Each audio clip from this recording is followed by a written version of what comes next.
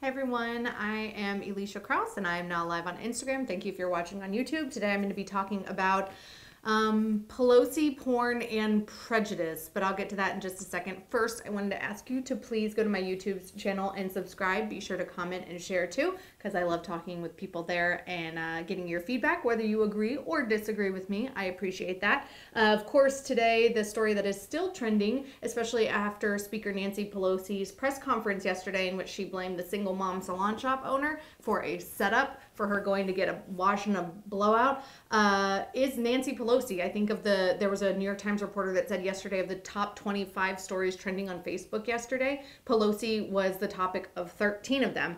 And I'm glad to see a lot of outlets covering this because I think that it should be covered. And I think there should just be consistency across the board, that if you're going to be someone that criticizes President Trump or Vice President Mike Pence for going out and to public places and not adhering to rules and not wearing masks and talking about the importance of political leaders to do so, which I've seen a lot of commentators talking about for months now, then you need to rightfully criticize Nancy Pelosi. Here's the deal. I miss dry bar. I miss getting my hair done. I tried to do my hair in rollers all the time. I'm kind of a tomboy when it comes to hair and makeup. Jess has tried to teach me everything that she can. So is my hair girl Lisa, who is awesome, who I'd never throw under the bus because I've been going to her for more than 7 years. And I think that Nancy Pelosi should 1,000% be able to go get her hair done if she wants to be able to get her hair done. She is older, so therefore I think that she's at risk, even though she seems pretty wiry and healthy. So if I were her, I would have worn a mask in an indoor place where there's recirculated air, especially because the job that she holds, she's around a lot of other people. So in turn, she exposed her hairstylist to potential dangers and potential germs that he might not have had before. But if she wants to go get her hair done, if you want to go get your hair done, I'm 1,000% okay with reopening the economy and people being able to go and get their hair done. The problem is the hypocrisy of people like Nancy Pelosi and Gavin Newsom and Andrew Cuomo and Bill de Blasio, who likes to go to the gym even though he shut it down for everybody else, is that it's the do as they say, not as they do. And I despise this when it happens on both sides of the aisle, but I think we're really seeing it more from the American left than we are on people on the right now. We're seeing a growing level of do as I say, not as I do. And I think Nancy really missed an opportunity to say, you know what, I screwed up. I'm part of the Reopen California effort now. But no, instead she feigned stupidity, even though she's lives in the Bay Area, which is one of the areas that has been the most locked down. Some of the earliest cities and suburban areas to lock down way back in March, even I think before Los Angeles, where I live, did. And she's pretending that she doesn't know about the mask mandate and she doesn't know that indoor salons aren't supposed to be open, which I think is BS, by the way. I think if a small business owner wants to be open, they should be open and they could adhere to their own rules. I actually participated in a poll the other day that was so dumb. And it reveals to me how much California needs to change, because something like 53% of people thought that both the store owner and the person that refused to wear a mask, like if they didn't have mask enforcement, should be charged, should like be ticketed by law enforcement. And I was like, this is such a laugh coming from the people that want to, on one hand, defund the police and minimize the level of impact that law enforcement has in the United States and in our cities. But then on the other hand, they want cops to be out there policing whether or not small businesses are adhering to CDC guidelines or individual shoppers like myself are wearing masks.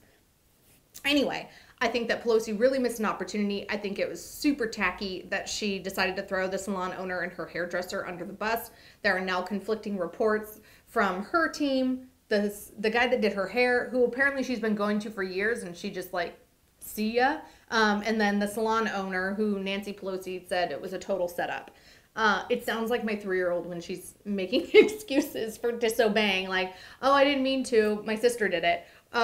This is what Nancy Pelosi did, and she should know better. I mean, it really is, even if it was, like, seriously, even if it was a setup that she fell for, she's still being hypocritical in going and doing this, right? Like, she's still saying what is for you guys is not what's for me. And I was just caught and now I'm sorry.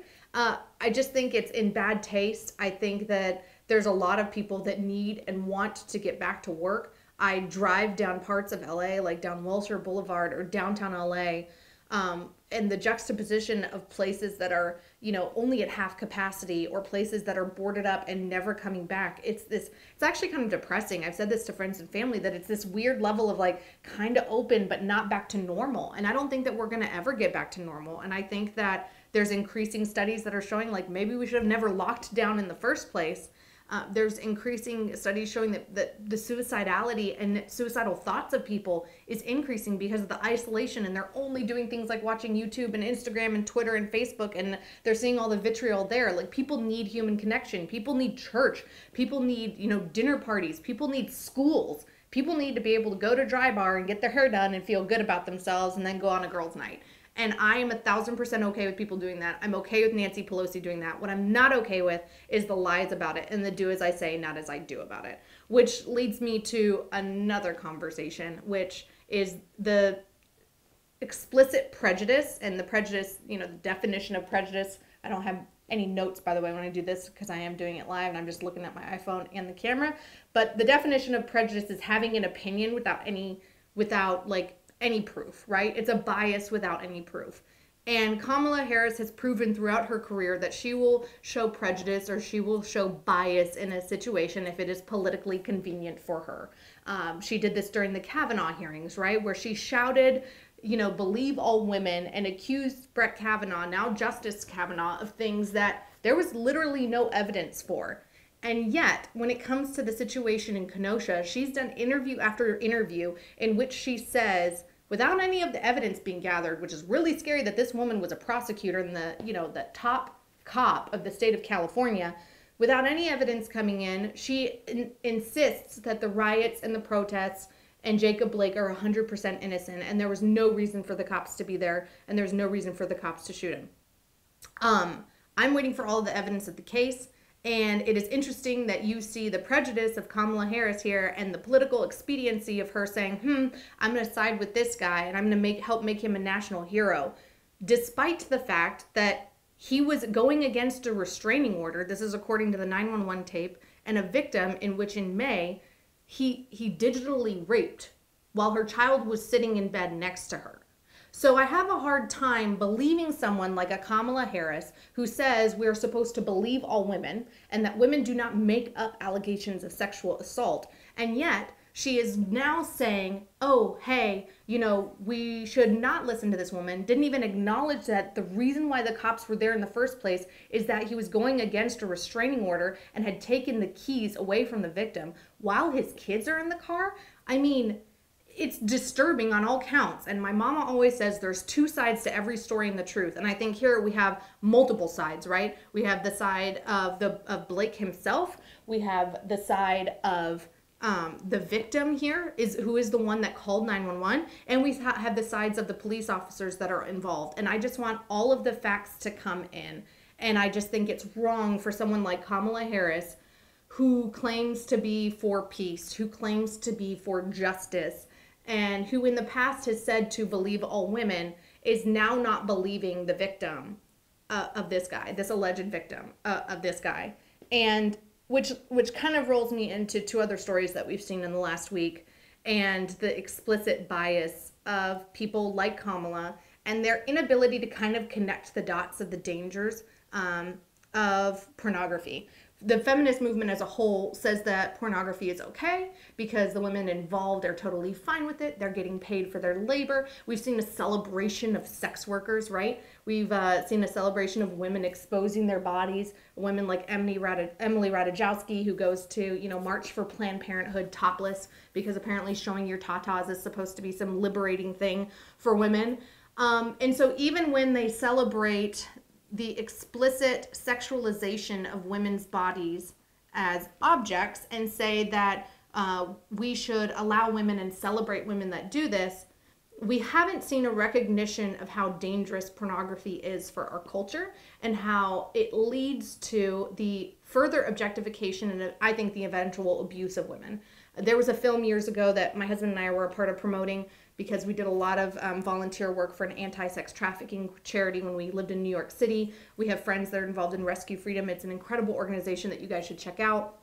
And this film was called Sex and Money. And in this film, it interviewed everybody from You know, I think Brownback, who was the governor of Kansas at the time, to people like Cornel West, who I don't often agree with, especially politically, but it had a wide range of interviews, a wide range of topics, and a wide range of statistics, and a discussion around the dangers of pornography and how it eventually leads to, and that addiction eventually leads to the further, I guess, downfall of something, watching something. There was a TED Talk about this years ago about what pornography does to the brain and the addictive kind of personality that it feeds into, especially in young men, with their prefrontal cortex not being completely developed and all these things. And it has the same kind of addiction and need to re-up and increase that level of interest or that level of like intensity. I feel like I'm not using the right words right now, but it's like not like the foray into one thing, it's like a gateway drug, and then they go into something deeper, and then they go into something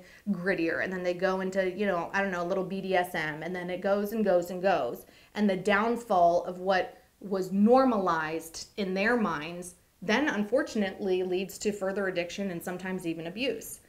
But a lot of people and a lot of feminists don't want to address this. And I think that that is a huge problem. I think it's a problem for society as a whole. And you have people like Bethany Mandel saying, oh, hey, are we really surprised then that Ron Jeremy now has 27 counts from, I think, 17 different victims against him between the ages of 15 and 54? And I think that we haven't seen this in the news, and it's horrifying. The counts against him are disgusting. They make my skin crawl. They re-up my belief in the importance of the death penalty, because some guys should just get the death penalty for the awful things that they do to women and children, in my opinion. They should not, there's a judicial system that they can appeal, and that is, I guess, their constitutional right, but it's a good thing I'm not a judge, because I would want it to be immediate and swift and let the victims be there to see the end of their their attacker. The things against him are disgusting. The charges against him are disgusting, but yet how are we supposed to be surprised when someone like him was previously applauded and praised and seen as a revolutionary and the first of his time in the porn industry, and surrounded in an industry in which he thinks that he should get his way, or it's apparent that his real life was duplicating the disgusting things that he was creating on screen.